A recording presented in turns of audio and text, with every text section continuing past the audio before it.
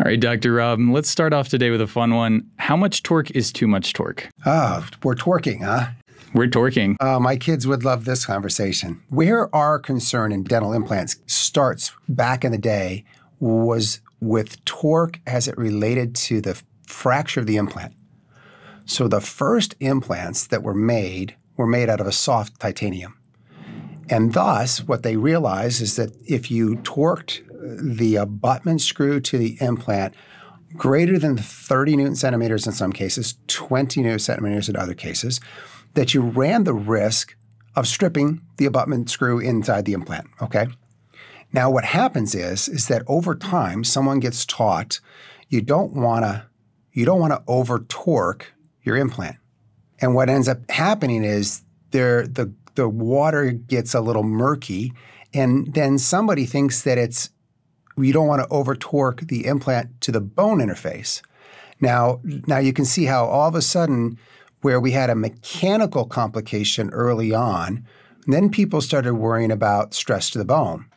To make matters more interesting and complex, we had some general theories about how we apply stress to the bone, how we apply forces to the bone, and that force distribution as a stress curve over the length of the implant. And there were some concerns initially about overstressing the bone, putting it into a pathological zone that may cause that bone to necrose, to die. So if you combine those two things, you get a very, very confused marketplace. You get a very, very confused dental world that they don't know exactly what this torque thing means. Now, it's rather interesting because if you step back for a second and then you visit our orthopedic colleagues, the guys that put in the hip joints and the shoulders and the knees and things like that, and you ask them, when you put your large screws, like a 6.5 millimeter diameter screw, into someone's shoulder, what's your torque? Well, then they look at you and go, what do you mean? Because we don't measure torque on insertion. And you're like, really? You go, no. So your fixation screws that fix the plates to the bone, they're not being measured. And they go, no. And then you go, wow. So all of us in dentistry are worried about this insertion torque, and the entire orthopedic world doesn't care about it at all. Okay? Then if you think about, well, so maybe it's not a mechanical problem anymore because we're using stronger, like grade 23 medical grade titanium alloy, nearly 40% stronger than grade 4. And some of the earlier implants were using grade 3 and 2, like really soft titanium. So if you say, well, what about those prostheses in the orthopedics that are hammered in, where they bore out the center of the long bone and then they take a titanium rod, they put it in there like a nail, and they literally mallet it in. Well, it's held in place by friction. It's a friction fit, and it's all by compression of the bone. Are you worried about that? And they go, no, we don't. We do it all the time. We're not worried about that. So there seems to be a little bit of confusion about where this pressure comes from and all of that. Now, the story gets even more interesting if you think about the following fact. In many of the kits, especially the kits that have been around for maybe, let's say, a decade or so, there is a device in there that no one ever picks up. And that device is called a bone tap. The idea behind a bone tap is that if you're in really, really dense bone, after you've created your osteotomy, you can use the bone tap to cut the grooves into the bone. Then when you take the bone tap out, the grooves are inside the bone, so when you take your implant, the implant threads right into those little threads. Now here's where it gets really interesting. If you tap the bone, your insertion torque, after you tap the bone and you go to insert your implant, the insertion torque you will read will be about 5 Newton centimeters. Now, if you're listening to this and you're a dentist, you go, whoa, that's like, there's a lot, like anything lower than 20, I'm worried about, primary stability. And, then there are rules that people have created that say, if you don't have this insertion torque, then you shouldn't do this. You shouldn't load, or you shouldn't provisionalize, these kinds of things. Well, we're sitting here telling you that in dense D1 bone that's been tapped, your insertion torque could be near zero. But the fact is, you have an ISQ, an implant stability quotient, that may be near 95, off the chart. Now, I'm using these numbers, 5% and 95%, because I did it on a cadaveric test, on a cadaver. Okay, so I put in an implant with 5 Newton centimeters of torque, and the ISQ reading was 95. Now, it was a dead patient, so it wasn't implant integration. It was mechanical integration. It was mechanical stability, right? So you couldn't move this implant, right? I lifted the head off the table by the screw, and it was fixed, right? It's super, super rigid with 5 Newton centimeters of torque, darn near zero. So the problem we have is that we've been using torque as an analog for implant stability. And I understand why. We don't have really good metrics to do that by, but it's really, really poor. What we do in our practice and in our institute is we teach a different approach for implant stability, and that's our 5-thread rule. And so the idea is that if you have 5 full threads on a modern implant that has about a millimeter spacing between your threads, or a pitch between the threads of about a millimeter, if you have 5 of those threads engaging native bone, in other words, bone that's healed and been there for a while, like the socket walls, or in a fully edentulate patient where you're going into bone that's healed, okay? If you engage 5 or more threads, the likelihood of primary stability is excellent. And so we published that paper back in 2020, right when COVID hit, so no one read it, and we like to tease about that. But the interesting thing is that we've been tracking the results for the last couple of years because we were obviously sequestered during COVID. We had nothing better to do. And the results we're getting ready to publish, and they're actually so good that it's going to be hard for people to believe. Basically, if we identify that we're engaging 5 threads on our digital workup, our success rate for primary stability, basically getting the implant in and the patient leaving with it that day, is almost 100%. It's too good to be true. People are really going to take offense to it being that good, but that's how accurate it is.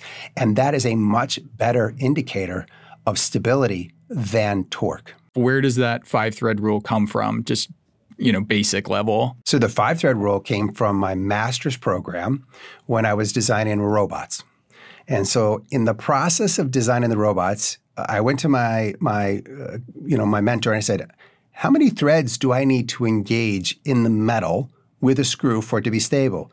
And he says, I don't really know. Go ask the guys down in the shop.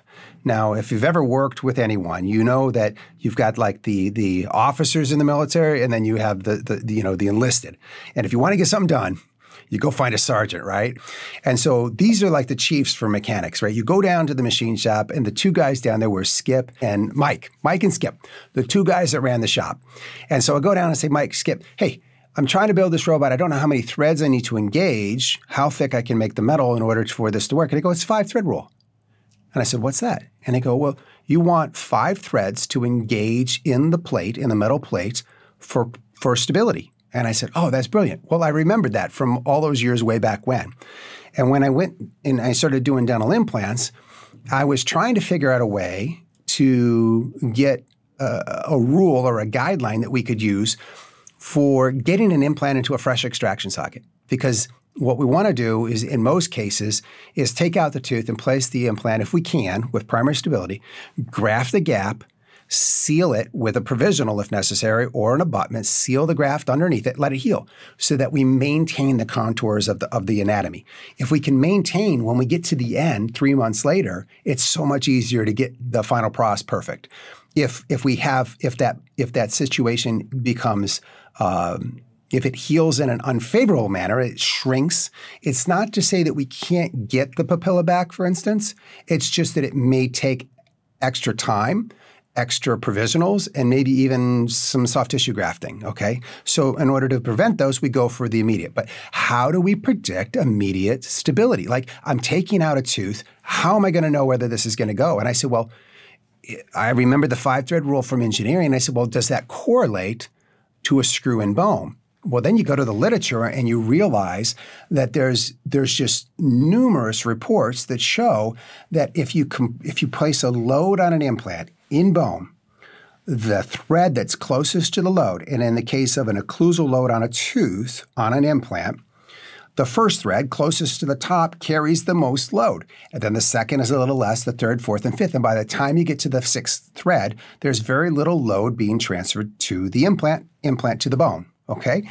And that's been proven through finite element analysis, through photoelastic analysis, through multitudes of research. They all show the same thing. So I said, if the stress distribution of an implant to a bone looks almost identical to a screw to a bolt, then it would make sense that the 5-thread rule should carry over. So that's what we did. We started designing our cases and looking for 5 threads engaging a native bone.